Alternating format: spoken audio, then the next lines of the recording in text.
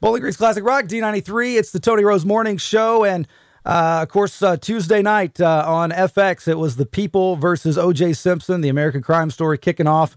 And on the line with us, a real honor to have Fred and Kim Goldman join us. Of course, you guys, how are you doing today? How are you guys feeling? And what's your take of what we saw Tuesday night on FX?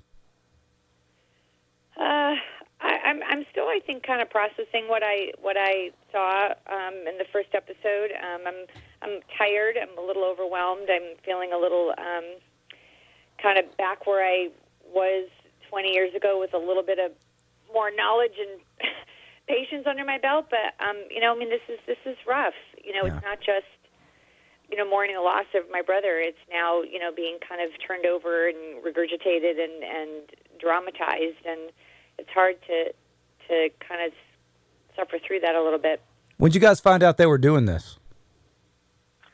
We found out through, I think, some articles that we read. We were not contacted. We were not at least put in the loop, if nothing else.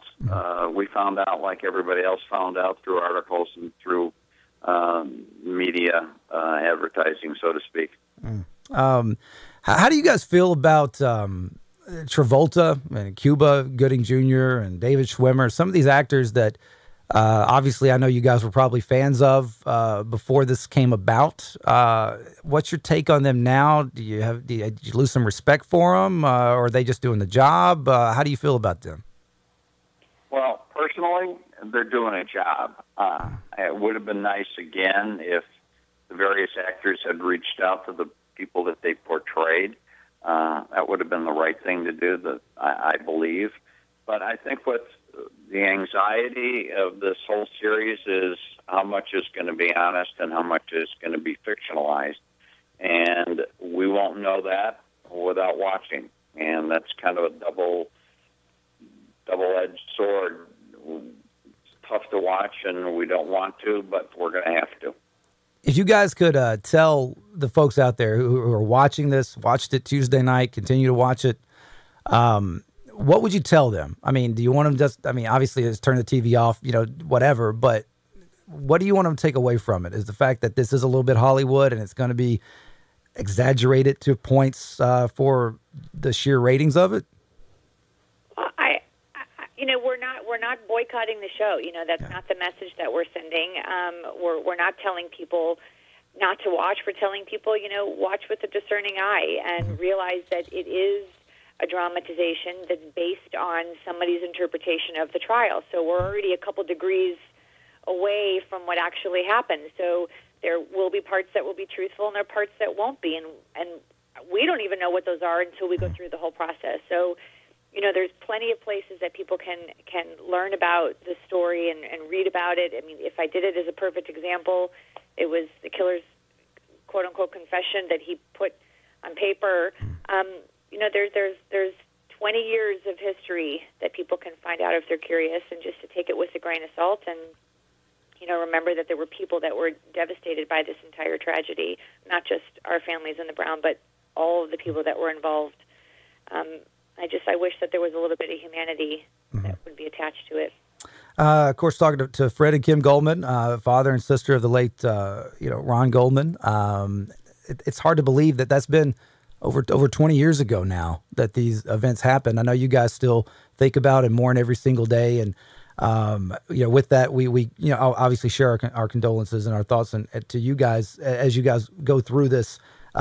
People versus OJ Simpson, the American crime story on FX, debuted Tuesday night. And like I said, people are buzzing about it. They're talking about it today. And I know you guys are. What's the question that you guys are getting? What are the questions you guys were getting asked before this? And what are you guys getting hit with today? And what do you expect to get to continue to get asked?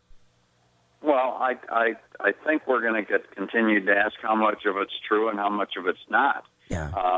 And we don't know yet. We certainly hope that since we know that this is not about the victims in theory, and it's not about whether he was guilty or not.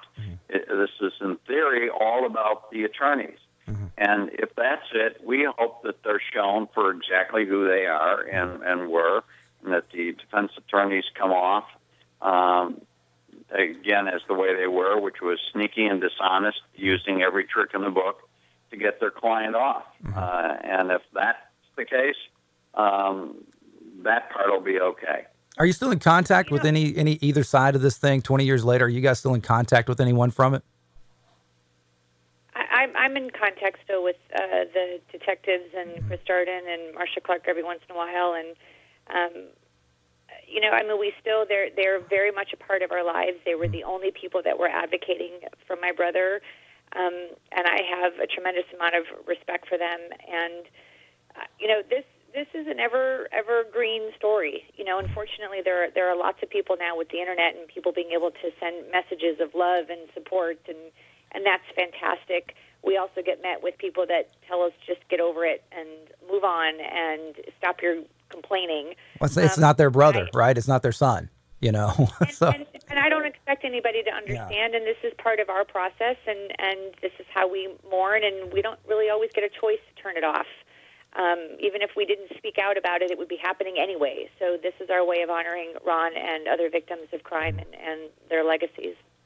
Well, again, I appreciate you guys so much taking some time for us here at D93 and continuing to fight the fight. Thank you guys so much, and I hope that this show plays out and you guys walk away from it feeling okay. I know it'll never bring back Ron, but at the same time, I hope you guys are able to walk away from it feeling okay at least. Well, we Thank you.